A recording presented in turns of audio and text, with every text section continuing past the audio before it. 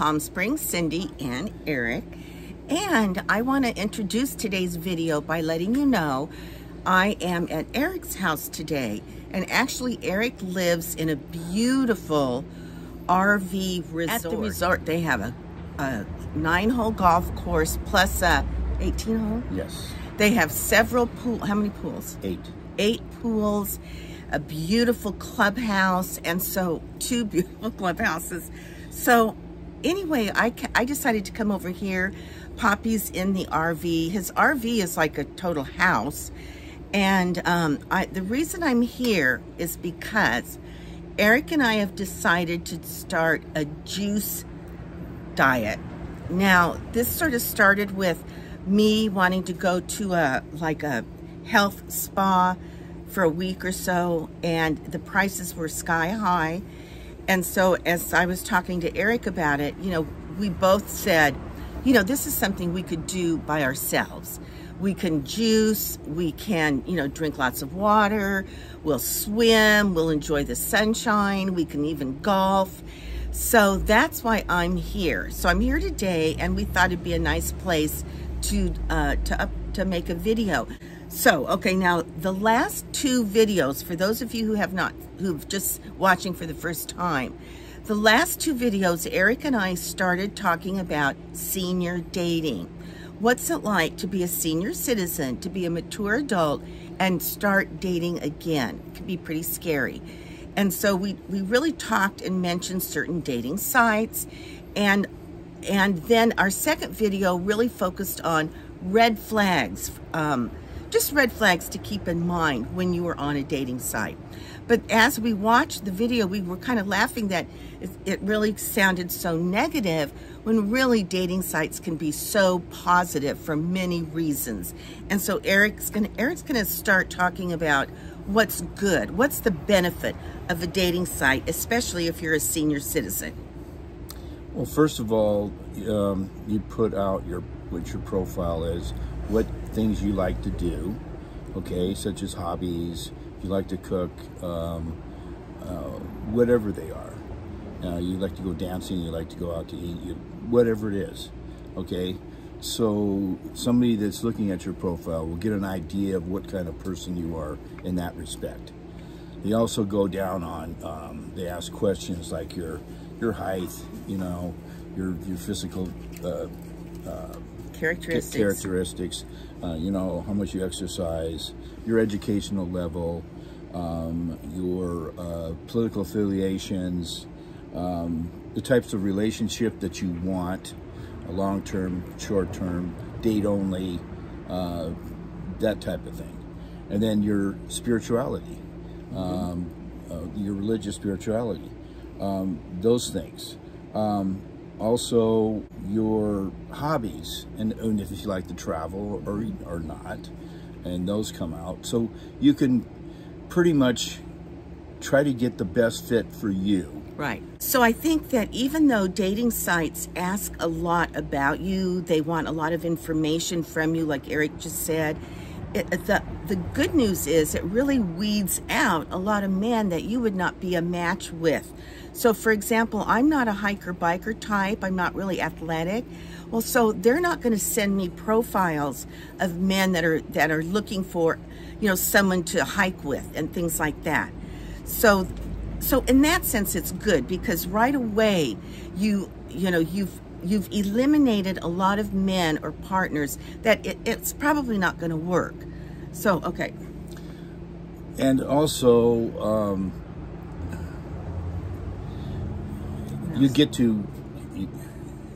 a profile, and you basically ask them, and you can text them, message them through the app, and you can get their phone number and text them directly, which I suggest you do as soon as possible. That means they're more sincere about going out, and try to set up some kind of meeting with them on a personal basis, one-on-one, either you know, lunch, dinner, or coffee, or whatever, just for the first, what I call it, meet and greet. Right, right. And that's what you're doing. You're meeting and greeting, you're seeing if there's something there. Right. Okay, and then after that, then if there is, then you ask them on a second date. Right. And then go and progress from there. Right. Okay, I'm going to share an experience that I had. Even though Eric and I have mentioned before that part of them asking you for information is how far of a distance are you willing to go to meet someone. Eric said he would go 30 miles. I said I would go 100 miles. Well, on my profile, I got this man from Arizona, which go figure, because I didn't put that far away, but that will happen.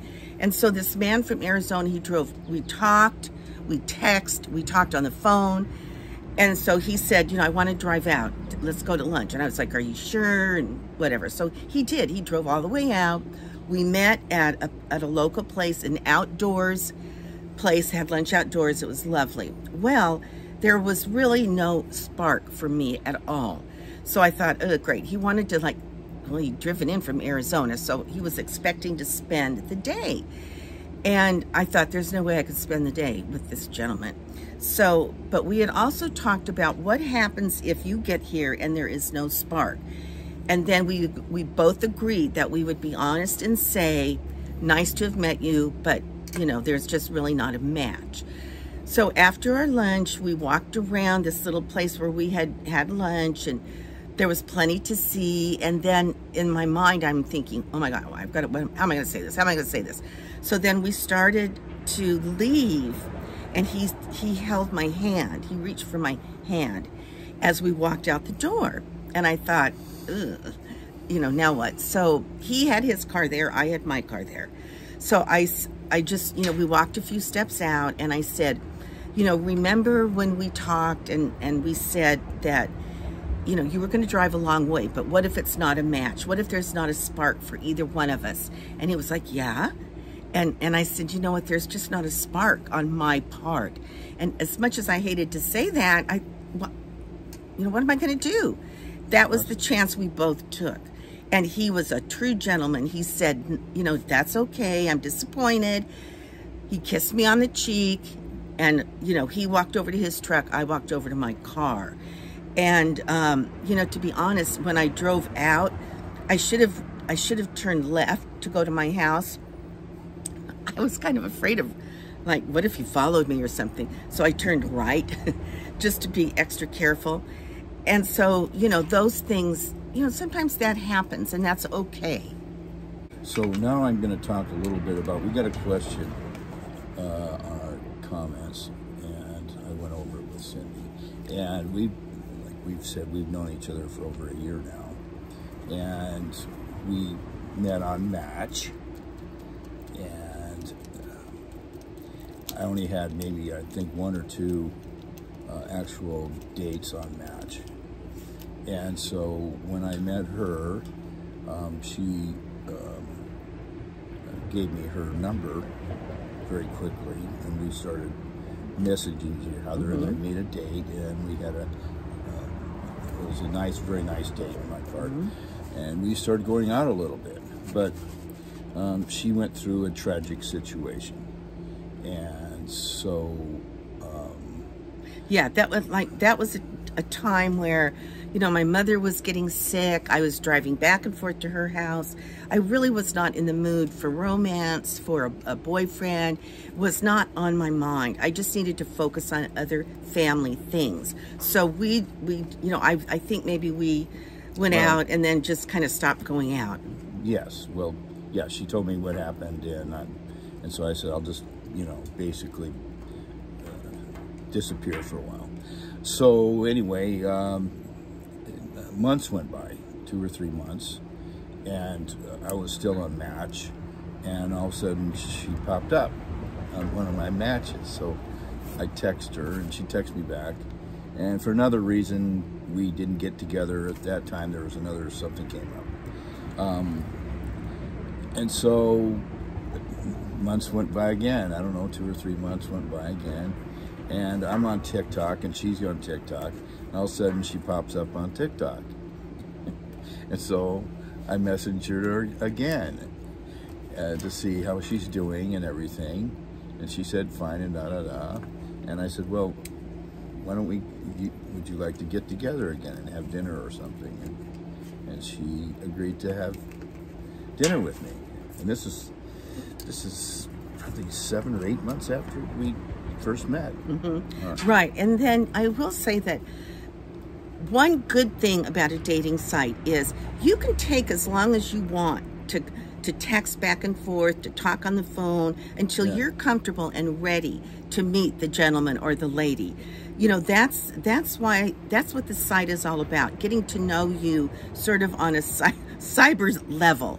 Yes. And I think that's positive, because sometimes, you know, people don't want to go to a bar, or maybe they have friends that don't really have someone they can fix them up with, or maybe there's nobody at your church that you've got your eye on. And so when you're a little bit older, you know, your activities are more streamlined, and there aren't as many opportunities to meet someone. So that's another it's another platform. You know, a dating site is a platform, and it can be a very positive one for seniors. Well, you have a chance to meet, you know, there's a lot of gated communities around this area, okay, 55 and up, and a lot of times nobody interacts with anybody else in the neighborhood. You don't know who's single, who isn't, anything about them. And that's where dating sites come in handy. Okay, you might see somebody down there, oh geez, are they single? And you actually run across them on a dating site. Right, and that's then you true. can communicate with them, and you don't have to just go up to them. You know, the old days, you're going to the grocery store, or you go up to somebody, oh, how you doing, blah, blah, blah. Now you're considered a pervert, practically, okay? You know, if you go up to a woman in a grocery store and say, oh geez, you know, start a conversation, well, you know, you're hitting a missing there, and so there's a lot of mistrust. Yes. I can put it that way. Yes. On both sides of the road. Not just women, but men too. Right. So, okay, Eric, now let's say you're on the dating site and you're going to meet someone. And so you decided where you're going to meet, when you're going to meet. So how does that look for a man? Well, in my case, what I did with, and I'm going to say it with you because you're my, you know, I went and asked if I could go out to dinner, and then I asked Cindy, texted her and said, what restaurants do you like? What restaurants would you like to go to? Yes, you did. And so I asked her, and she gave me 5 choices to 5 other choices. So I made the reservations. Yeah, but you know why I did that? Because I don't know what they like. I don't know how much they're willing to spend. So I wanted to like offer a variety. And any of those restaurants I would have enjoyed. It didn't matter to me. Yes, that's why I did it. So if I go out and don't ask that, and okay, if the man asks the woman out, it's and I leave it up to the woman because you're trying to put your best foot forward. Exactly, and that's what you want. So you don't want to take her to a restaurant that the food she doesn't like. Right. If she doesn't like Chinese, and you know, take her to a Chinese. You know, that's the worst thing you can do. So ask the woman what kind of food she likes. Yeah. What kind of cuisine she likes. Right. And that's what I do. Yes. And also, you know, for the man to say to the woman, would you like to meet for breakfast? Would you like to go on a hike? Would you like to, you know, like but those are things you'll be talking about, texting about as you get to know one another. So yeah, you did. We decided on a nighttime date, and I drove myself. Of course, he drove himself. And when we had a lovely dinner, we actually went back to the dancing area. We danced. So that was really nice to have a man that danced and didn't have to be drug out on the dance floor. And then after, you know, I think I was ready to leave, and I was kind of like, you know, I'm kind of ready to, I think maybe he said, would you like another drink? And I was like, you know what, I'm really ready to go. So, you know, it was a fairly early evening. We didn't like close the place down. I got in my car. Yeah, and then, so it was safe. The parking lot was all lit and everything. They had valet, so if something happened, I could scream or whatever. But yeah, it was a nice date, and then that's how we really got to know each other. That started it. That started the whole thing, basically. So if you, okay, here's another thing that's very important. People our age we have sort of desires in our hearts about things we would like to do, but maybe we don't want to do them alone. So there is room for everybody on a dating site. If you want to find a travel partner and only someone to travel with, that's what you say. If you want a partner to just go out to dinner with, then that's what you say. What else? If there's something for everyone. The other important thing to remember is, if you're on a site or multiple sites, check them daily. Yes, check them daily, because you want to talk about it. Yeah, you can miss one. Somebody can come up there and say, "Oh, gee, I left it 3 or 4 days." Well, they think you're not interested, right? And you might have had a great opportunity. You might have hit it off. You don't know, right? You got to check them daily, yes, and answer them daily, yes. Within 24 hours, yes. You want to text them back. If they text you, text them back within 24 hours. Yes. For the male point of view, and what I found is that I hit the like button, okay, but sometimes I won't text, and let the lady go over my profile, and if she liked my profile, then she would get back with me with a thumbs up, or she'll give me a little text. Yes. Okay, I let the woman take the initiative on that part of it. I say, "I like you, look at me, if you like me. If not, then you don't have to respond at all. Then you don't have to respond at all." Right. So that's on the male part of it. That's what I did. And I got better responses doing that than if I text them directly. And from the woman's point of view, if I like, let's say Eric texted me and said, "Hi Cindy, read your profile. Or just a like or something," then I would look at his profile, and then if I wanted to advance it, I would usually say, like, "Hi Eric, nice to hear from you." Then that would let him know, oh, she might be interested. He could, write back, "Oh, I'm glad you responded. Let's get to know each other." And I would say, "Yes, I'd love that," whatever. It goes from there. Yes, exactly. Yeah. Exactly. But on the male, if there's male, the females, if you get a response, the guy doesn't text you, don't think he is not interested. True. What he's doing is he's responding, and he doesn't want to feel like he's too aggressive, and he wants you to look him over first before you even respond. Right. And that's a guy that is interested, and he doesn't want to overindulge himself into your space. Yes, that's pretty much covers the positives. Oh, yeah, we covered pretty much the positives on it. And then once again, just, if you are single, if you are home, if you are alone, you don't have to be. If you're kind of scared and a little bit leery, but you would love someone to travel with, or you would love someone to walk your dog with, or whatever, you can find someone if you just keep at it. So that's what's really good about a dating site. So with that, you guys, we just wanted to share some positive. There are free dating sites, and I'd like to cover a couple of those next time, and the pluses and minuses with those. Okay, very good. And they have pluses and minuses, and we would love to have some input. Yes. And if you want and follow us, we have this is our 3rd video. We have 2 other ones that are been posted, and if you like this one, maybe you might like to watch the other 2 to get caught up on what we're talking about. Ask them to subscribe.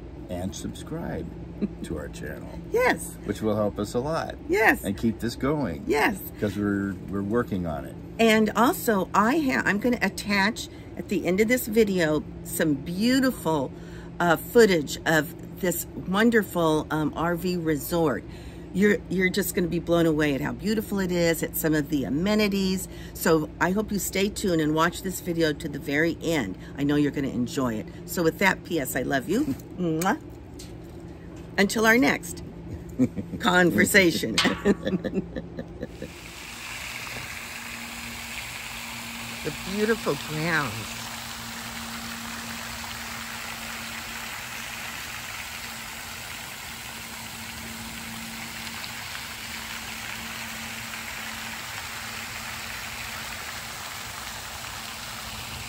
This is the golf part of the golf course.